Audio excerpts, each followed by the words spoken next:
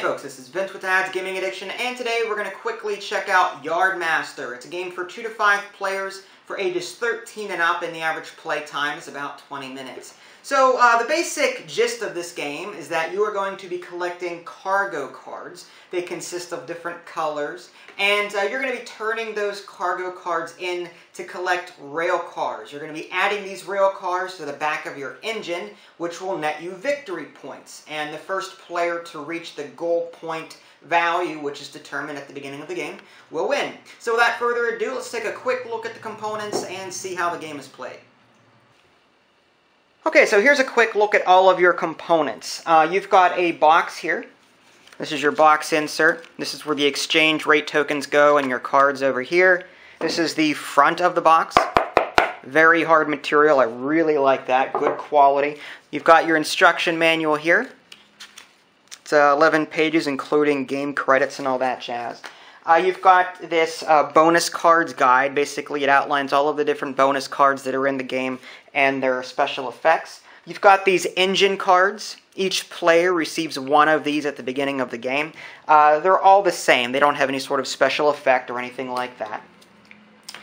There's these exchange rate tokens. Here's a green 2-to-1, yellow 2-to-1, purple, blue, and red 2-to-1. Each player receives a random one at the beginning of the game.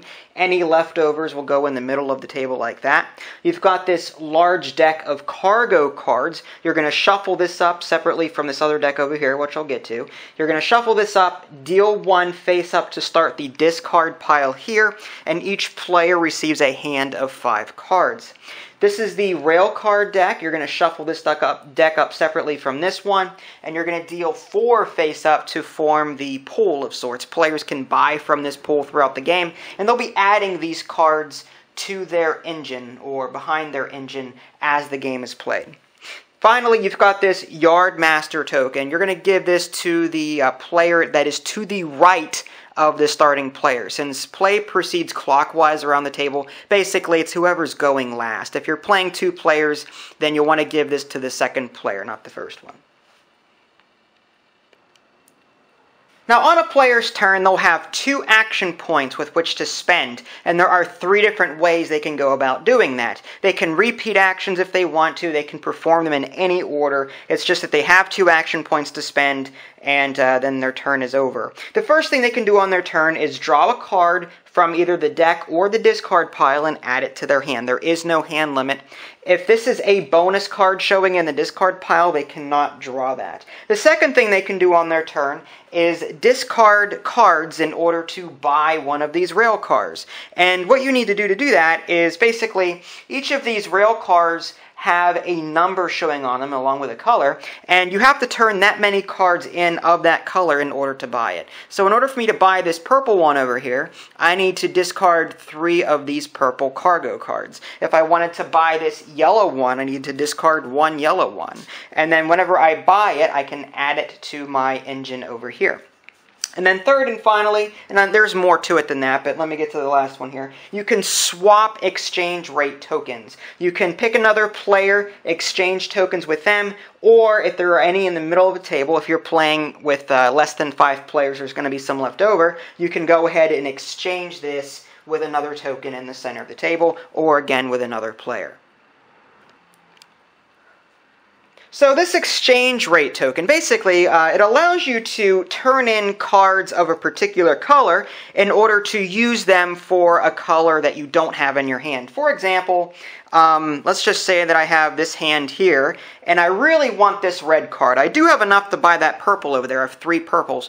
But I have a purple exchange rate token, and I really want that red card. I only have 1 red cargo card in my hand, however. So if I wanted to buy this, what I could do is I could use my exchange rate token. It's purple, so I can trade in 2 purple cards and make them red. Then I can play my other red one. So you've got 1 red card here, 1 red card here. That would allow me to buy this. I discard all of these, and this goes behind my engine here, like so. Now, whenever you go ahead and buy from this pool, you go ahead and flip over another one. Now, you don't have to put cards into your engine row immediately. They can sort of go off to the side temporarily, and there's a reason why you might do this. There is a stipulation whenever you're laying these cards down behind your engine. The the rail card that you put down behind the existing one, it has to be either of the same color or the same number. So in order for me to put another card down here, I'd either have to put like a purple 2 or a green 2 or a yellow 2, or I'd have to put like a red 1 or a red 3 down or something like that in order to meet that stipulation. It's sort of like playing Uno, if you've ever played Uno. But as of right now, there are no rail cars out here that would be legal to play behind this one. So if I were to buy another card in the future, like if I used my second action and discarded this and bought this, because this is only one purple, I'd have to put this off to the side for the time being until I can get another card, or say maybe a red 1, and then I could put that purple 1 right after that. Okay, so before we go, I just wanted to cover a few miscellaneous things. There's a series of bonus cards in the cargo deck. They allow you to perform actions without spending an action point. So you can add them to your hand as you draw them face down. You're not going to be able to draw them from the face-up discard pile, but you can get them through a blind draw of the face-down deck. And you get these, you add them to your hand, and you can play them. They don't cost any action points to use. Here's a few of them. Exchange 1-to-1. Discard this bonus card to pay 1-to-1 with your current exchange rate token for one purchase. There's a +1 action. Discard this bonus card to take an additional action on your turn. Draw 2 cargo cards, pay 1 less, and take 1 discarded. So there's a series of cards in the cargo deck that allow you to, perform special abilities. You've also got this Yardmaster token. I've touched on this briefly before. But whenever you have this, it'll give you a 3rd action point to use on your turn.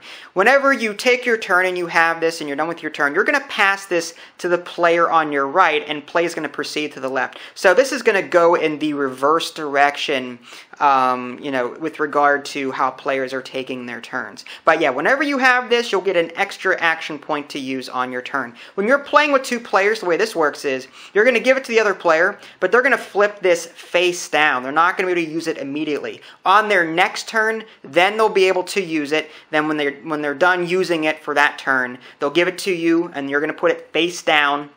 You're going to take your turn, flip it face up, then you'll keep it, and then on your next turn, you'll be able to use the 3 action points. So basically, every other turn, every other your turn, you'll get 3 action points instead of 2. So it's an interesting mechanic, this.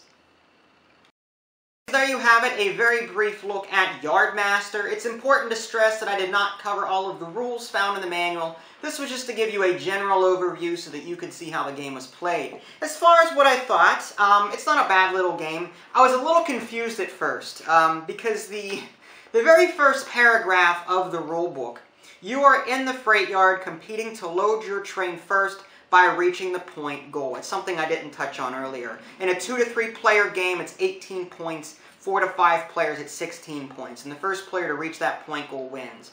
But to score, you must collect cargo, which can be used to buy rail cars.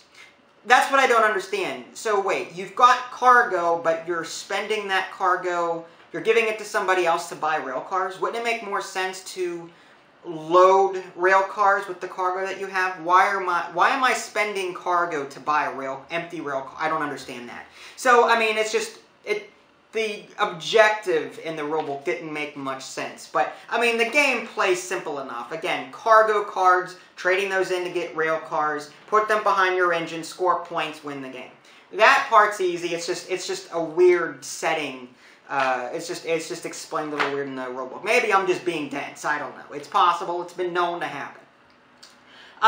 This is a great casual / filler game.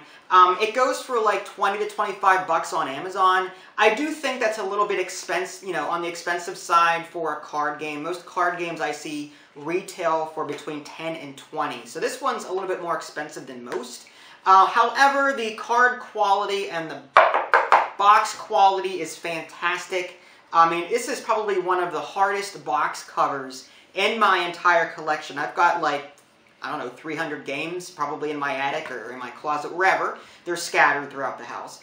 And this is one of the harder ones I have. So, the good quality here may be, to blame for the higher than normal price. So I'm not going to knock that too hard.